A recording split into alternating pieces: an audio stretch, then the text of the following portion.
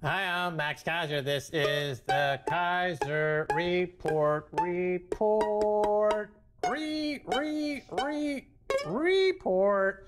Yes, ding dong, the witch is dead. Warren Buffett, the extortionist private equity nut job, is reported game-changing, record-breaking losses as Berkshire Hathaway, his holding company, goes belly up, more or less. Stacy. This episode is an exercise in bad taste. Well, actually, it's an exercise in poor taste, which would be the phrase, the log line for pink flamingos. So I'm going to refer first to the pink flamingos because we have a tweet directed at us from one of our viewers, and his name is NZ Central, and he says, off topic, I like the flamingos on the Keiser Report. Where are they? My wife also commented on how nice they are. So I got some pink flamingos, brought them back to the set. They're on the set. You know, they should be multiplying like they are in Mumbai because of the lockdown. All the pink flamingos are surrounding everything. Discount version. Right. Of course, Pink Flamingos was a raunchy, bad taste. That's fine. That's fine. Let it go. Okay. Of course, Pink Flamingos was a raunchy, bad taste film by John Waters in 1972. And I think 1972 is an important year that we started bringing in bad art and bad taste and trashy taste, because that's when we started getting trashy food and poor taste sort of investors like Warren Buffett. Warren Buffett this past weekend did announce results. Not only did he lose over $50 billion in the first quarter, but he proceeded to trash the entire U.S. economy. He announced that he dumped all of his shares, the entirety of his holdings in 4 U.S. airlines, United, American, Southwest, and Delta. He owned 10% of those. He dumped those. But what did he tell the ordinary person, the investors out there? I hope I've convinced you to bet on America. Warren Buffett, he's a guy who, of course, has no bet on America because he's now piled up $137 billion. This whole Buffett thing with his dumping of the airlines, you know, let's contrast this with 2008. In 2008, when the banks were having financial difficulty because they committed massive fraud, or when a bank like Wells Fargo, which is a big Buffett holding, commits massive fraud that he condones by ripping people off in their millions of retail banking accounts, he rushes to the rescue like Florence Nightingale. How can I restructure? I'll take over as CEO, as he did with Salomon Brothers, you know, way back when. I'll write checks. I'll be a crony capitalist. I'll go to Washington. I'll help you because you're going to buy my 0% coupon bonds. You're going to give me inside information. You're going to goose up my performance. And then in 2020, when the airlines are in trouble, which he has a big percentage ownership in, made up of blue-collar workers, minimum wage workers, hardworking Americans, he's like, nah, drop dead. You know, Warren Buffett to America, drop dead. He's a backstabbing, reprehensible clown. Well, it was an exercise in poor taste. That was what we saw at the Berkshire Hathaway shareholder meeting. It was just him on, basically a camera, one camera on his own.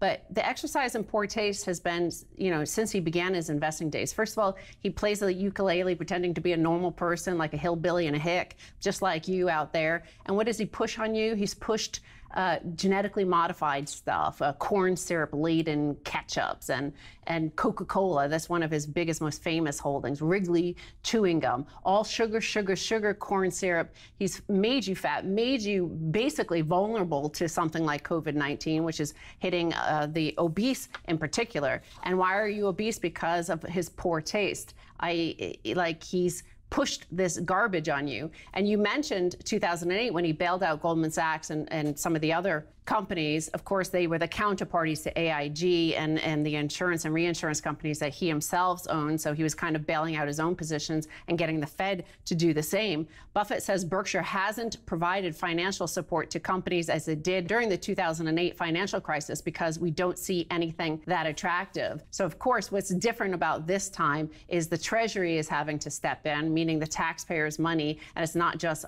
Fed printing more credit and thus inflation. But, there are basically provisos in order to, there's some clawbacks allowed inside this bailout for the airline industry. So here we have this airline industry that has received tens of billions of dollars in bailouts and they require these bailouts, by the way, because Warren Buffett loves share buybacks, which only reduces the cash on your balance sheet, makes you more vulnerable. Again, just like he made you more vulnerable by selling you Coca-Cola, he's made companies more vulnerable by convincing them to do stock buybacks. So here we have the taxpayers come forward with tens of billions of dollars for airlines, and they're not allowed to do stock buybacks. So of course that makes him throw his pink flamingo out of his pram, crack up his ukulele and pretend like he's throwing a fit and that this is some great investment advice not to buy airlines, when the fact is he's just operating in poor taste and poor faith. John Waters, who made Pink Flamingos, he should reshoot that film and replace the role of Divine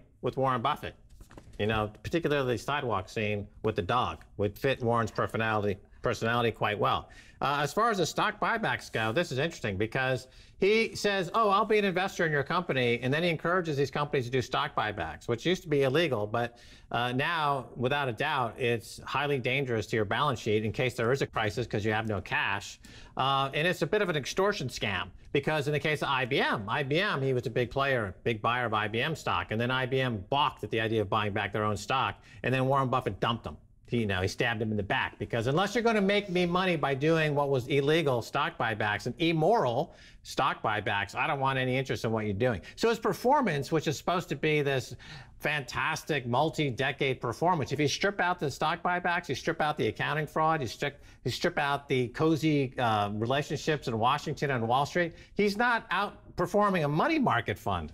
Right, and in terms of this exercise in poor taste and why his investment thesis, like this guy invests in companies and basically helps destroy and undermine America through his encouragement of Fed intervention in all his financial investments, including in the insurance sector and reinsurance sector, which, by the way, apparently some of his insurance companies have not been paying out to all these small businesses that have insurance on, disruption to business insurance. So he's not paying out on that. So he keeps on claiming.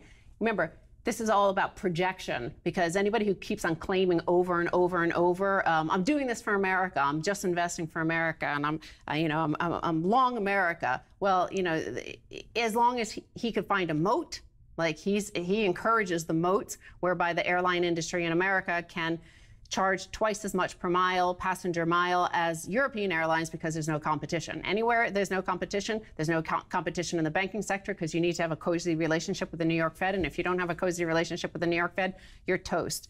So here I want to point out that Max tweeted a little bit of an incorrect number just by 1 billion, but what's 1 billion when you have 137 billion, right? Imagine having 138 billion in cash and no Bitcoin or gold. Buffett, most overrated investor ever, except for Ray Dalio. Now, Nick Szabo, who many say invented Bitcoin, but he denies it, so we'll say that. But he's a cryptographer and an OG sort of cypherpunk, and he responds, Buffett's wealth can be measured less in present cash than in the future cash from the Fed. He is right up there at the front of the Cantillon line to get. Right. During the quarter, the money supply increased by like 18%. Right? The Fed was just flooding the economy with money, and a lot of those money goes through Buffett's holdings, like the banks that he owns. Yes. And he still managed to lose 50 billion. I mean, this is such an overrated clown, and his performance is horrible. When you compare it to gold, he's not outperforming gold. Gold is outperforming Buffett. Bitcoin is up 9 million% since its inception. It's up, in the last 10, 15, 20 years, it's outperforming Buffett by thousands of percentage points. Berkshire Hathaway price in Bitcoin is probably near zero. And he has all this cash, which is not a good thing if you're supposed to be a celebrated investor, right? You're saying, I don't really know what I'm doing anymore. I stabbed America in the back. I didn't pay out the Geico claims. I didn't come to help the airline industry when they needed me most. So I just was there for the free cash that I was channeling and laundering through the airlines for me, Warren Buffett. And now, y'all can just jump off a bridge. I don't care. I've abandoned America. I've stabbed you in the back. And that's his legacy. On his tombstone, it'll say, Warren Buffett, traitor. Well, I do want to say that Norway, their Norwegian sovereign wealth fund has gone big. They've doubled down on America. They've invested very long in this past month, April. So Warren Buffett was dumping shares. They were buying. So let's see who's more patriotic than Warren Buffett. I also want to say Jason Ruan wrote to us on Twitter, and he said, Max, maybe cantillionaire might be a nice new neologism for describing those closest to the free money hose. So Warren Buffett is not a multi-billionaire. Many people say, oh my God, he's a multi-billionaire, he must be amazing. No, he's a cantillionaire. He's friends with the Fed, and that's why he's a cantillionaire. Right. Bernie Madoff and Warren Buffett are two sides of the same coin, except that Bernie didn't have the right connections. He wasn't on the speed dialer of Lloyd Blankfein or Jamie Dimon, so now he's sitting in jail. Warren should be also in jail for doing pretty much the exact same thing. So, we started with an exercise in poor taste, and that's why we talked about Warren Buffett and his poor taste of pretending to be an ordinary person who plays a ukulele. And that's why we have the pink flamingos up here, because pink flamingos is an exercise in poor taste. Warren Buffett is an exercise in poor taste. Warren's gone. Warren's gone. And of course, I want to say we're going to now end with an exercise in good taste. Very poor smell. You don't know how difficult it's been to sit through this segment as we have this surprise here for our final headline, and that is some Morbier cheese from France up near the Comté region, Franche-Comté, up near the Swiss border. It doesn't smell bad. Oh yeah? Take a whiff of that. This smells... Max is half French, essentially. Oh, so I'm thinking, Max, with this last segment of this otherwise exercise in poor taste, that we could end up becoming I'm having a cheesegasm right now. We're talking about French citizenship here, basically, because we're going to be patriotic to France right now. French people are being told it's their patriotic duty to eat more cheese after sales have slumped. The dairy industry is calling on consumers to eat cheese in solidarity with our producers of Saint-Nectaire, Reblochon, Cantal, Camembert. The situation is critical and requires a rapid increase in consumption, said the president of the dairy collective Sodial, Damien Lacombe. The French have their priorities straight. Cheese is the first food for humans. This is why we have such an affinity for it. This is some milk that was got into the, carrying around in the stomach of a yak or a goat, turned into cheese. And cow. And this was the first food that humans ever. That's why we love it so. I can tell that the milk from this cheese was from a cow who was standing on the northwest slope of a mountain near Comté, and he had on a bell that was ringing out a Led Zeppelin tune. So I quickly, in the last 10 seconds here, I want to point out that the industry has launched a campaign to encourage French people to eat more cheese. It's called Fromagissons, which means let's act for cheese, because sales of cheese have declined by 60% in France. This is the Morbier cheese right here, and it's done in the morning milk and the afternoon milk. So it's very delicious. Yeah, more cheese, more life. And remember that no flamingos were injured during the recording of this segment. Stay tuned for more coming your way.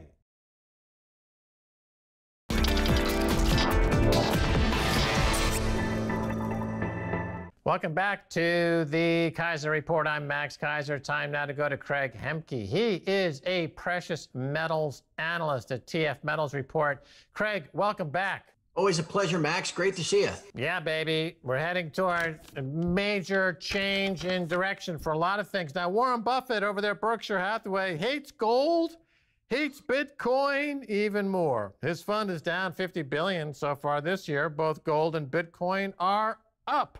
The U.S. budget deficit is due to hit $4 trillion this year. Perfect conditions for gold this year and beyond, I would think. Craig, what do you think? Yeah, it sure seems that way, Max. You recall last year we thought was going to be the year of the breakout, and it was. We finally made 6- and 7-year highs. And I thought we'd continue this year, though, I mean, who could have seen this virus coming and the QE to infinity that was announced about 6 weeks ago? But I mean, heck, we've already hit my target for this year. I thought we'd get to maybe 1750 to 1800. We got to 1788 already in April. But I do think the conditions persist. I mean, this is just madness where we live. I mean, they've announced now the Fed is buying corporate bonds. I mean, it'll be high yield next. To get the Dow under 20,000, they'll start buying equity ETFs, just like the Bank of Japan. All of that obviously is conducive to, at least having some part of your portfolio in the precious metals. And, the other thing, Max, that we don't talk about too much are the mining shares. I mean, you can't really find another sector of the stock market that has expanding earnings and rising dividends. But that's what we've got in the mining shares. And so that might be some way that people can maybe make a little extra fiat too. Yeah, I totally agree. I mean, the Fed is desperate. Somebody from the Fed came by yesterday, knocked on the door looking for some old silverware that they wanted to give me $1 billion for. I turned them down. I was sentimental value. Now, Craig, I need your insight into something here. The president of the Shanghai Gold Exchange wants a super sovereign currency for post-crisis times. So your thoughts on what this might be? Do you believe it's time for a neutral global unit of account of some type? Craig, what do you think? Man, Max, I'm sitting here thinking the first time you and I met, I think, was about 2013. And we were walking around in front of the JP Morgan building in Midtown Manhattan, talking about this, talking about the eventual reset, that the dollar, like any other currency that has been reserve currency status, eventually loses it, because it's an exorbitant privilege that gets abused. And I mean, clearly it's being abused now. It has been now for over a decade. I think the Chinese have that potential platform in place to challenge the dollar. Maybe not supplant it. Maybe they come out with some kind of regional currency to facilitate trade in their part of the world. Who knows? But this notion that's now getting bandied about that is some kind of penalty for the coronavirus, the U.S. is going to, walk away or cancel some of the debt that is owed to China. I mean, that's not going to fly. And if we attempt anything like that, that could be the start of, maybe an economic World War III where the Chinese offer some kind of currency like that or maybe gold backing to their existing currency to give it a competitive advantage. Maybe the time will come where countries will actually want a strong currency rather than this, nonstop debasement, race to the bottom. If that comes, why not back your currency, at least partially, with some hard assets like gold? I mean, there's speculation. I mean, the Chinese report that they've got a couple thousand tons. I think people think that's off by an order of magnitude or more. And if that's the case, that will really upset the global apple cart, no doubt about it. Well, I agree with you that this tit for tat going on between China and the United States over the coronavirus, and Secretary of State Pompeo claiming that somehow China sat on information that was available on YouTube since December. I think they should give Pompeo a YouTube account so that he can actually see what's happening in China, because they had live footage of people dropping dead from the coronavirus. I don't know what he thought that was. But anyway, I'm going to deduct that from my taxes. How about that, CIA? So, we've talked on this show a few times about bullion banks being involved in scams where they're short gold. And here we have news. Scotiabank has been a gold bullion bank since the 17th century. I think it's the oldest bullion bank in the world. It's closing its gold business. And they had problem delivering gold last month, apparently, for exactly what we've been warning people about for 5 or 6 years, that these banks have been selling or lending gold that they do not have. And if there was actual demand and there was a run on Scotiabank, that's what it looks like happened, they would have to close their doors. Is that, you think, what happened? And are we going to see a domino effect with the bullion banks? And they're all going to go out of business because they're all short gold.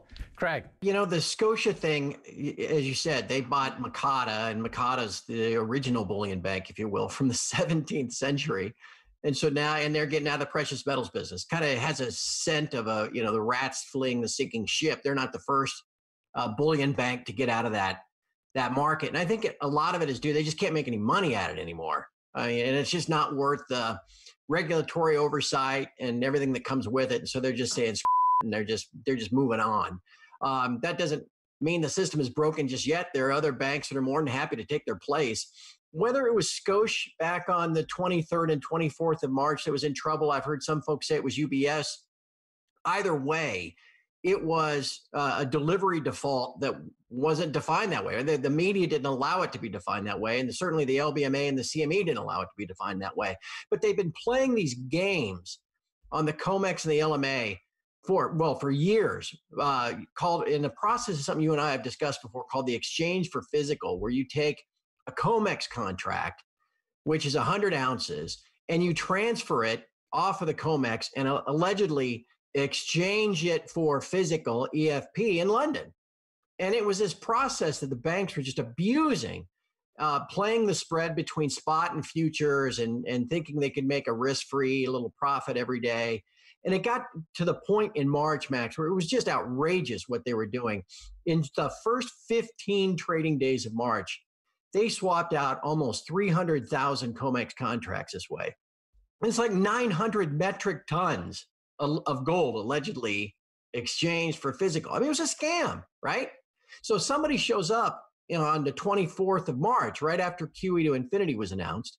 Everyone's scrambling for physical gold because the refineries, the mints, and the miners are all, they're all starting to shut down because of COVID.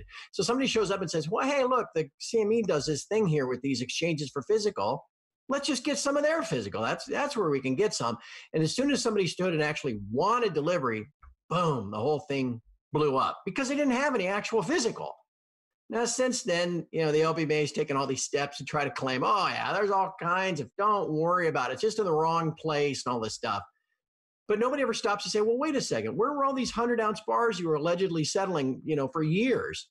I mean, there's not a single one anywhere. It's all just a scam, man. The whole paper market, digital derivative pricing scheme is a scam. And that is now, people are starting to figure this out. And yeah, the sooner they do, the sooner we get an actual fair price for the precious metals. And when that day finally comes, it's not going to be whatever it is now, $1,700 an ounce. And that's kind of what we're all hoping for, because the banks just ruin everything. I mean, it's not just the precious metals markets. They've ruined basically every market, as they all, they just try to bend all the rules in their favor to make as much money as they can. Well, listening to you describe what's going on there, it reminded me of 2008. So Wall Street banks were caught short trillions of dollars worth of bonds. Yeah. And so somebody had to walk the plank where they could bury all the dead bodies. And that somebody was Lehman Brothers and Bear Stearns. So they all got together in a big meeting down on Wall Street. They said, we got caught with our pants down.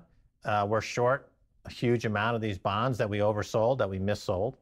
And we're going to have to bury it in one of you sitting at this table. Yeah. One bank was not at the table, and that was Lehman Brothers. So Dick Fuld and Lehman Brothers had to walk the plank, essentially. And now you're saying the Scotiabank had to walk the plank because all the bullion banks got together and said, wait a minute, we just got caught in a massive fraud scheme. We got to bury all these errors somewhere. And it looks like Scotiabank number came up. All righty. Delivery problems with futures contracts and oil caused the price of oil to plummet to negative $37 last month. Could delivery problems in gold cause it to soar by currently unimaginable numbers? That's what we're talking about here in the end, Max, because these banks have taken the same ounce of gold and sold it over and over and over. Because rarely anybody ever takes delivery. They just want to feel like they actually have gold. Oh, you can go ahead and store it for me. I don't care. I just want to know that I have it. Well, then what the bank does is they resell that same ounce over and over under the same terms. And eventually you get 50, 100 different parties that think they own that same ounce. What's eventually going to happen is the opposite of what we saw in crude oil, where we came to the delivery month of May crude oil futures and nobody wanted it because there was nowhere to store it. And so you had everybody desperate to get out on one side of the trade, but nobody wanting to buy it. There were no bids. And so in a bidless market, the price went all the way down to negative $40, which is just outrageous. What we're expecting one day to happen in gold is the exact opposite. Everybody wants to buy it because it's been so over-levered, but nobody's willing to sell it. No one's ever actually wants to show up and actually have metal that's free and ready to be delivered. And so then you get an offerless market where everybody's bidding, and instead of price plummeting, infinitely, really is what crude oil did when it went negative. The price of gold goes the other way. And that day is coming. I mean, you just don't want to drive yourself crazy thinking it's going to be like, next week, but that day is inevitably coming. I've already driven myself crazy. Now, Craig, finally, speaking of shortages, you live in Missouri, a state where 2/3 of the state's total land acreage is in agriculture. Your top agricultural commodities include cattle and hogs. But as meat processing plants shutter, we're seeing shortages. Consumers, your thoughts on this in relation to possible inflation And is it, you know, I remember people used to laugh at the Soviet Union, and now we're becoming the Soviet Union. Yeah, that's coming. I just can't imagine we're not entering a period of kind of like 1970s style stagflation, where there's not much economic growth, but they're just printing so much cash that inflation just overwhelms things. You recall maybe, Max, because you know you were a young man back in the 70s. That was a pretty good period for gold. You know, gold went from 35 to 800 during the 70s. Really good period for the mining shares too. So if I'm right, if we're heading into a stagflation type level, you know, type of activity, well, that's going to be another good sign for the precious metals. Well, I still got my gold lame disco pants. I'm ready, baby. Let's take it to the disco. All right, well, that's it for this episode of the Keiser Report with me, Max Keiser, and Stacy Herbert. I'd like to thank our guest, Craig Hemke of tfmetallsreport.com. If you'd like to get in touch, tweet us at Keiser Report at my new Twitter handle, Real Max Keiser. Until next time, bye, y'all.